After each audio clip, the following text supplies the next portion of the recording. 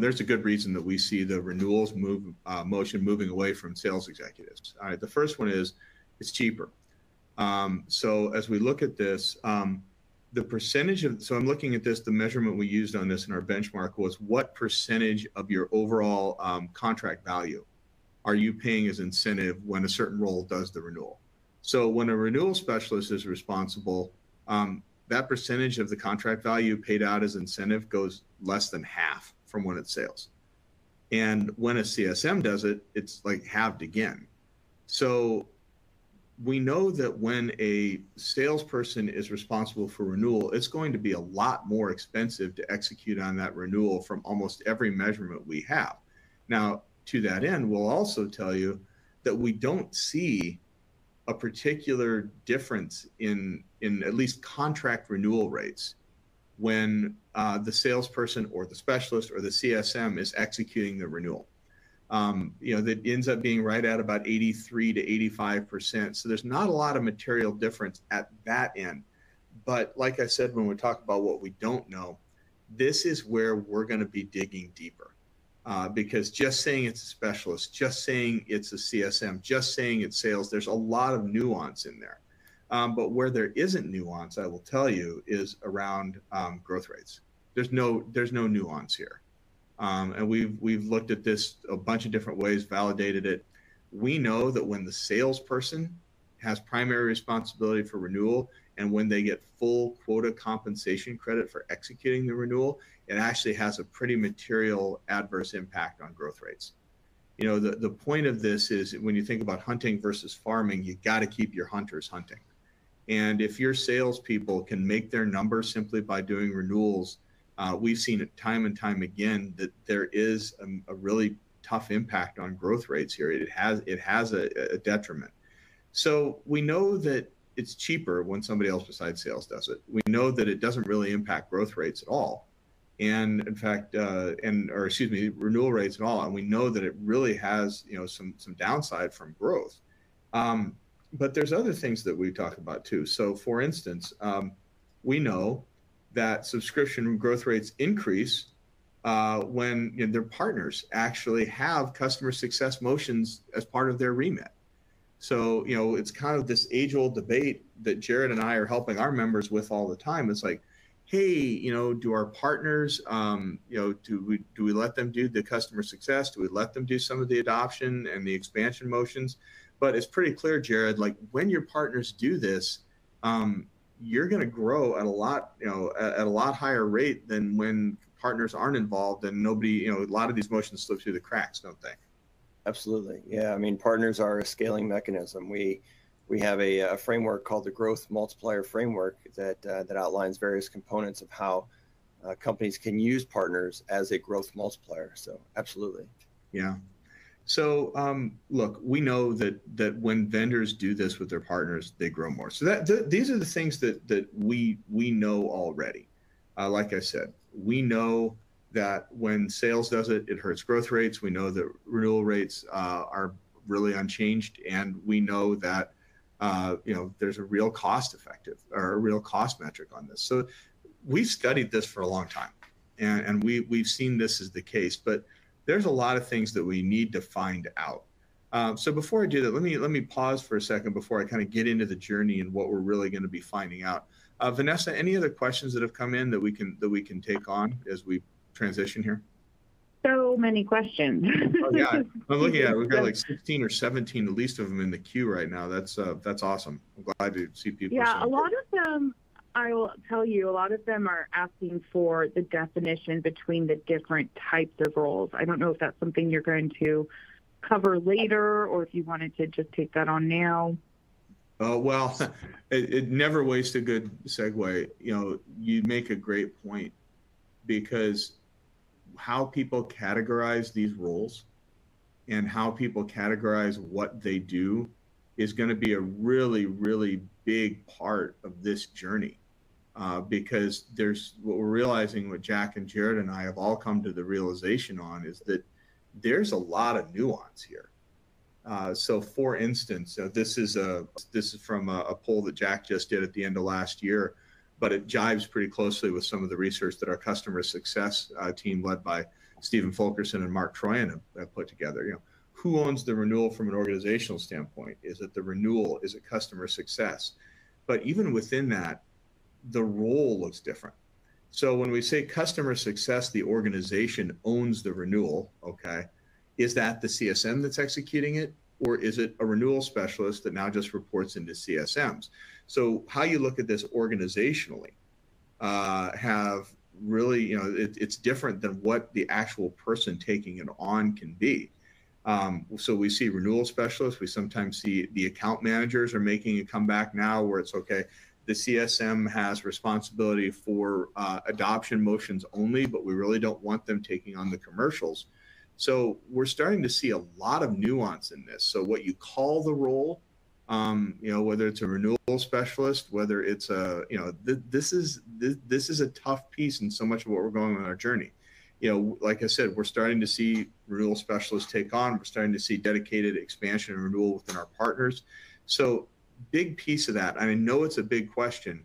Like I said, I think we've got more answers on this than most people, but we really want to provide as many as we can, because who owns this renewal and what that nuance is amongst that, not just a position or what you call them, organizationally, functionally, big piece of information that people are really want to understand. So hopefully that answers at least some of that question, but that's part of the reason we're also going on this journey. The other thing that we're going to look at is deeper dive into the relationship between expansion and renewal. Jack and I have some preliminary data to suggest that, when someone owns a renewal number but does not have a target on expansion or NRR, net renewal rate growth, that growth rate can suffer. And in fact, that's the number one objection we hear when people say, hey, we want our salespeople to do the renewal. It's that if we don't leave it to the salesperson, when it comes to expansion, they tend to, or they don't have an expansion goal, they'll often take the path of least resistance, right? So we're just going to do the renewal, but we're not going to try to push for growth. And like I said, this is a stat I talked about earlier. We know very concretely that expansion and renewal are very tightly tied together. So as part of this journey that we want you to come along with us on, we're going to find out what's this relationship. What sort of growth targets do we need if we're not going to have sales handle this? What sort of motions need to be in place from a comp perspective, from a best practices perspective, to make sure that whoever is handling the renewal also has the right incentives and the right motivation and the right capacity to grow the customers too. Jack, anything to add to that? Because this is right in your bailiwick. There are so many angles to this conversation, Steve.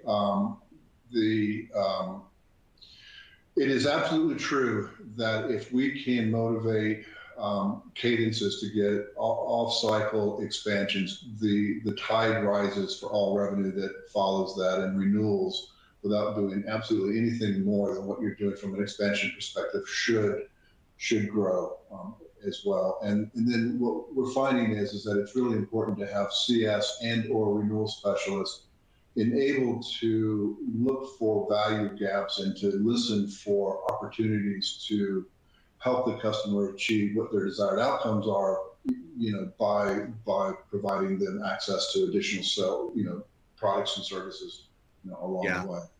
Yeah, spot on, Jack. I'm actually, while Jack was talking, I was taking a little bit of a time to go through some of the questions that came in, and I'm gonna skip one or two things just to talk about it for a second, because we're gonna dig into compensation as part of this. I'm seeing a lot of questions in the Q&A about how do I compensate the renewals rep? How do I compensate the account executive for renewals? How do I compensate a specialist? Does everybody get comp? And so we're going to dig into that as part of this. And we actually have all sorts of data in customer growth and renewal and the CRO council, depending on where you fit, around that sort of compensation data. But I want to give you this caveat, because this is really important. When Jack and Jared and I have worked with companies that are making this transformation, especially from a traditional transactional product and license maintenance model to an as-a-service one, we always tell people comp is important, but it comes last, not first. You can't transform your go-to model simply by aligning the comp plan. There are some things you have to do first. Starting with getting everyone in alignment with what you're measured on with KPIs. Do we have the right people doing the right things? Jack and I spend a ton of time on these critical practices, right? So regardless of who's doing it, there are things that must be done to make adoption, expansion, and renewal possible. Did you document what the outcome was at the beginning that the customer is trying to achieve? Do you have an account plan? And what does that account plan look like? What are you doing in your QBRs? What are some of the things that you're doing from a data and analytics standpoint? These are all really critical practices because people skip to compensation. They want to know, well, what sales training should my CSMs have if they're going to take on renewals? Well, okay, we do have that data and we know what skills they have to have, but first you got to figure out, what are they doing? Because if, do they have the capability to handle your renewals? Or are your renewals too complex for them to take on? Which is why we've really started to come up with a model that we're going to refine. Because in, the old models, the one throat to choke, or as one of our members just said, which I love it, one neck to hug, depending if it's positive or negative. But this idea of the cowboy salesperson, and I was one, by the way, walking around with a BlackBerry on their belt buckle, which also I had, by the way, which dates myself horribly, but there you have it. It's just not a model that works anymore. Especially not, maybe, kind of having that account executive one throat to choke at the very top of your pyramid with your most strategic accounts. But below that, man, this falls apart quickly.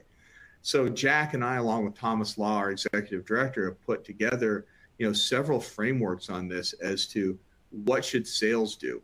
What should specialists do? What should customer success do? And we can tell you what we know already is that what you have people do really depends on two factors. One, the complexity of the task at hand. So if you look kind of on the vertical axis there, you'll see how complex is the offer. Is it a single product offer? Is it multiple products?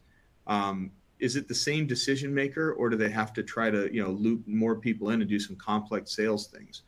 RFPs involved. Did the decision makers turn over? Was there an acquisition or merger? Again, you can see that. Geographies. The more complex the deal, the greater the capability they have to have. And obviously, the less complex you can make that expansion and renewal, the less capability required to do it. And we say capabilities, things like forecasting, closing, qualification skills, and not just skills too, but basically like, do you have the processes and systems in place to support people? Because again, the better systems and processes you have in place, the more complex tasks they should be able to take on. So as part of this research journey, we're going to be continually refining this model that I know a lot of you who've been in the TSIA world for a while have seen different iterations of this. But we're going to dig into what are the elements of complexity that will really make the difference between whether a CSM can do it, or you need a renewal specialist, or that's something we really need sales to take on. And what are the capabilities that are most important as part of this? What do your non-sales people have to do? And then we're going to get into some other kind of interesting stuff around things like discounting. Jack and Jared and I have seen kind of from a hypothetical basis that we've actually seen when salespeople do the renewal, they discount more than CSM sometimes, just because, hey, we're just moving this along. We're trying to get the deal done. And that has massive downstream repercussions.